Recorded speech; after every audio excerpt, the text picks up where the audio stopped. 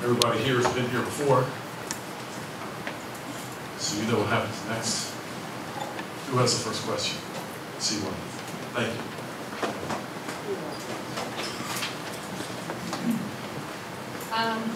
Would you apply this passage to the type of friendship evangelism? How to put this? I grew up with the type of friendship evangelism that says, if I invite you to church and you invite me to church, then I'll come to church with you. So I went with my family to a Buddhist temple once in an effort for a sibling to then pursue this Buddhist.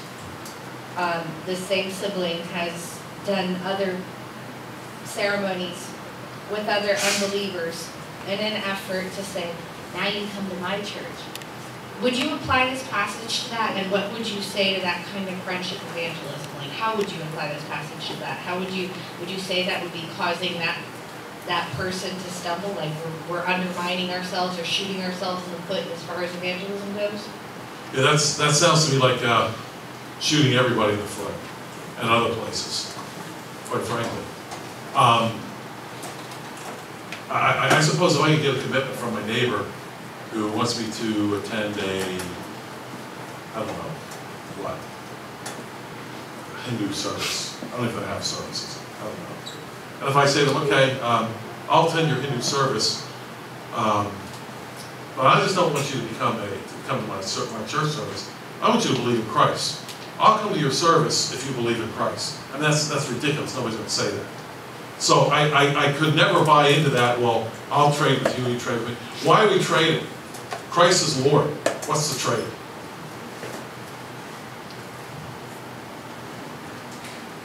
We have nothing to trade there anyway. Yeah, we don't have, like, try to trade Christ. So would you use this passage then to refute that with another Christian? I would. And other passages as well. Again, I know we've talked about this before, but we did this in 1963. The church, it wasn't the church's job to do it. Okay, you can keep Christ out as long as you keep everybody else out. Little deals like that we make with pagans always come back to bite us. Always. If we're making these little trade-offs, we're not proclaiming Christ as Lord and King. We're proclaiming Him as another option. We can't do that because He's not. Who else has a question?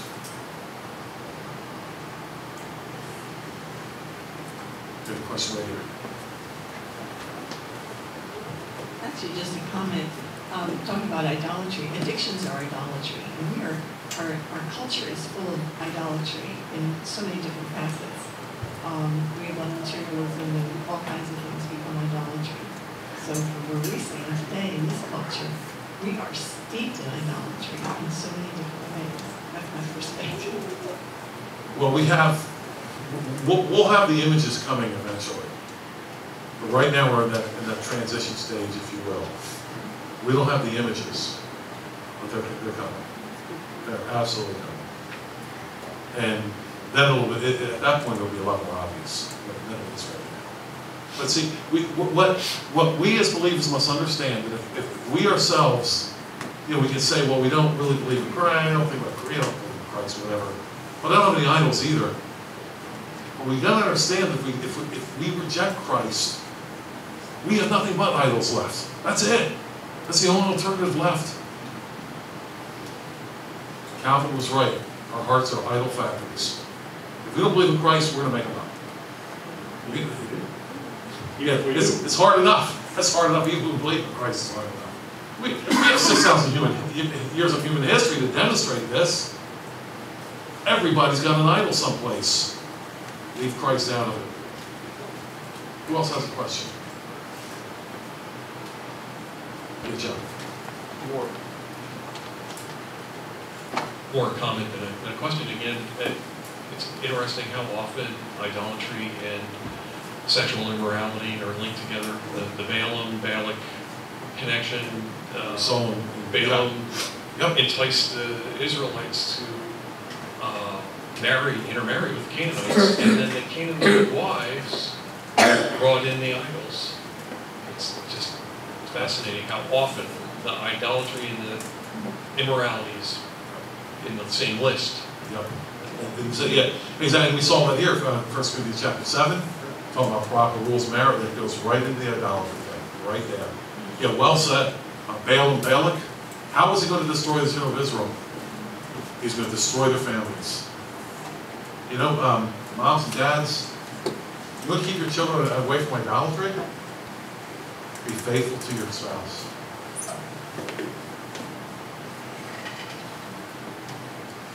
Go a long way. Can you imagine a dad who's cheating on his wife to then try to convince his children not to worship idols? It'd be a hard job. Frankly, impossible. I saw another hand. Maybe I did. The football thing struck a... It's the football thing. I think it's so what do you do about that? Like, how do we talk about that? How do we, is the next generation, is it going to be video games? How many kids are holed up in a house for hours every day? And aren't we just and they seem so acceptable. Yeah, always dangerous to mention something. I really went back and forth whether or not I was going to mention football or not, because, you know, once it just go out from there, and it's not football. You know, it's not the little round thing, and it's not the people stand, it's not the gridiron, it's not the people in the seats, it's not it. Well, that's why I said it's like the video games, not video games. Right. It seems to me we should always ask this question: what are you trading? That is what I believe will tell us whether we have an idol or not. You know, we have a problem with this because we'll say something. What do you define idolatry by? What do you spend most of your time doing? A lot of men I know spend most of the time working. Is that an idol? No. Could be, but not necessarily. But what are they trading? I've known people who trade almost anything for a football game. They will trade time with, they will trade loving their wife. They will trade loving their children. They will absolutely trade time with other believers in church, because they just happen to be there. Oh, we got a problem at this point. It's what are you trading? It seems to me that's the first question you always have to ask. And you are trading something. Because idols will not leave you room for Christ. It's just one. You're going to have, if you want idols, you have to give up Christ. You're not going to have it.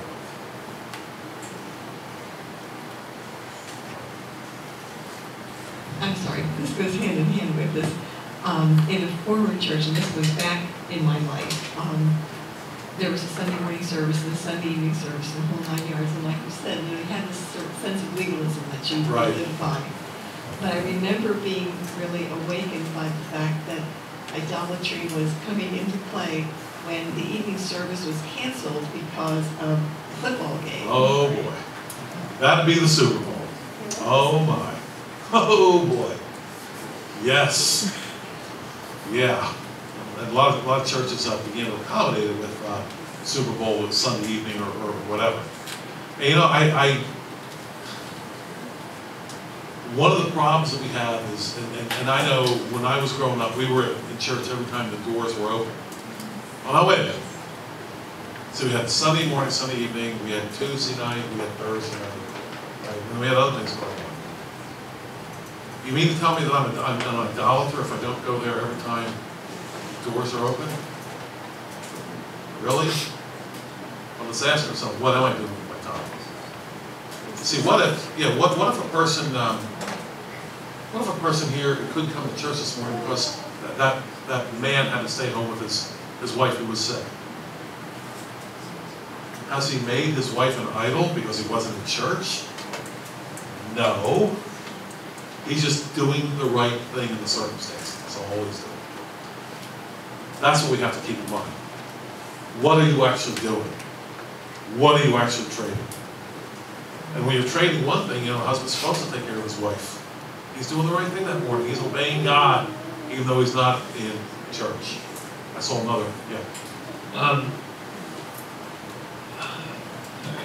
Another thing that's a major idol for modern Christians these days is not just, is like the worship service itself is an idol. and people don't really pay attention to Christ at all. They're like, oh, I'm going to go to church and worship the worship.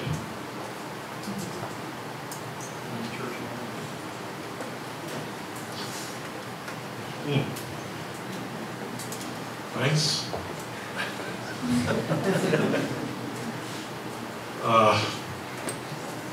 See, this is where you're always worried about these questions and answers. So. Let me address it this way. I get concerned when, how do I say this? There are times when I hear about somebody's experience at church, and it doesn't sound that much different from somebody's experience at a concert. That concerns me. I really felt good. It was a great time. Not that church can't be that. But we always have to be concerned. This is the concern right here. If at church I don't meet God through His Word, if that does not happen, then I'm ultimately going to lose my church, as I should. Because all the other things that we talk about with church, and let's go through them. The music, the sense of community, the entertainment value, sometimes. I know the church, a large church, has just put in sounds pretty cool, a sliding board, a huge sliding board in the church. And so it's really fun because the little kids, then when they go to their class, they can now, instead of going down the stairs, they can slide on the sliding board. That sounds pretty cool, right? Is that really, really wrong? But you see what's happening here. We got entertainment, music, all kinds of other things. And you know what? If you want to talk about sense of community, if you want to talk about entertainment value, if you want to talk about music, I got news for you. The pagans are so much better than us, better than that than we are. We're going to lose them all. If you want to talk about community, they can do it better than we can. If you want to talk about entertainment, they can do it better than we can. If you want to talk about music, they can do it better than we can. If we don't meet God through His Word in our church, then we might as well be pagans. And we might as well lose our people. Because they're going to go to where the real action is after a while.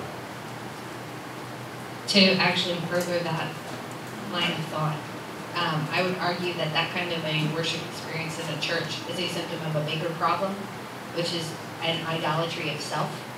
And it's like you said, that old McDonald thing, here God, there God. Worship is, they're going to worship the worship, but they also worship themselves, because oftentimes you see churches that you're not going to meet God in His Word, you're going for whatever.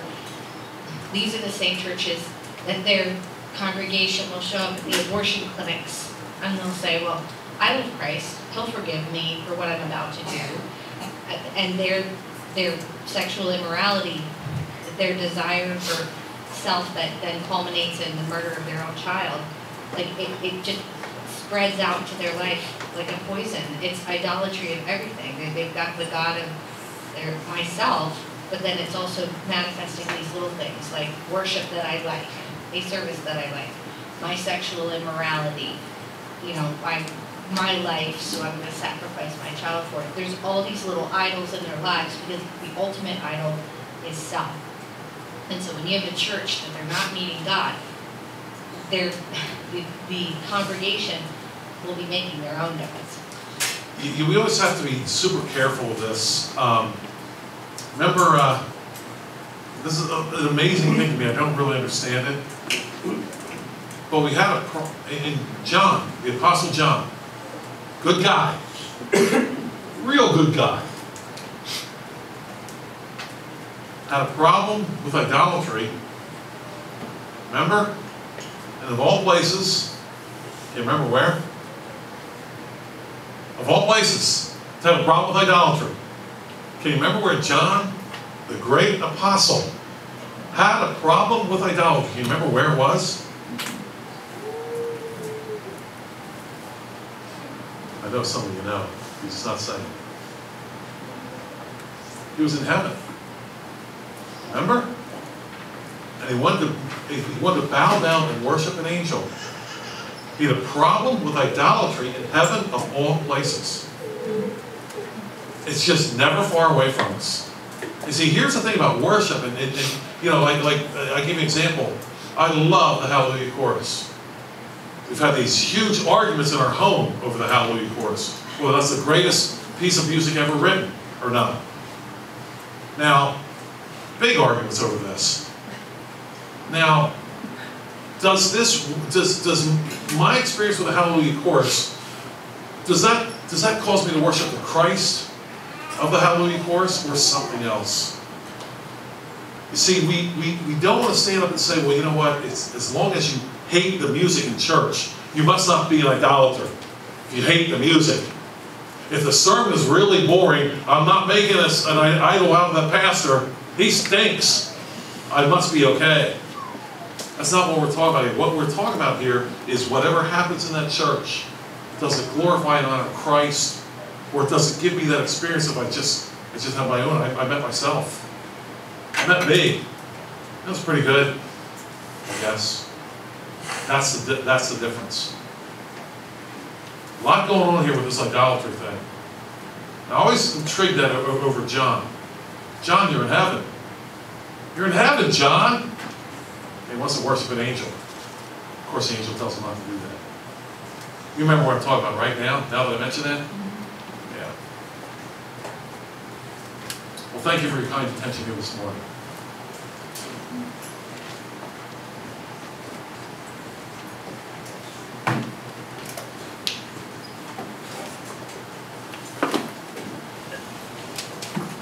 Beth and I were still pagans. We had season tickets to the Delaware, University of Delaware football. It got to a point where we never went into the games and simply stayed at the tailgate. And we looked at each other and said, what are we doing? Paying for those tickets. Right, like paying for the tickets. But it was idolatry. We were indeed worshiping ourselves. Our hymn of response this morning is hymn number 42, Immortal, Invisible, God Only Wise. We've talked about knowledge and what knowledge does for us and to us. Let us acknowledge God Only Wise. Please stand. We'll be singing hymn number 42.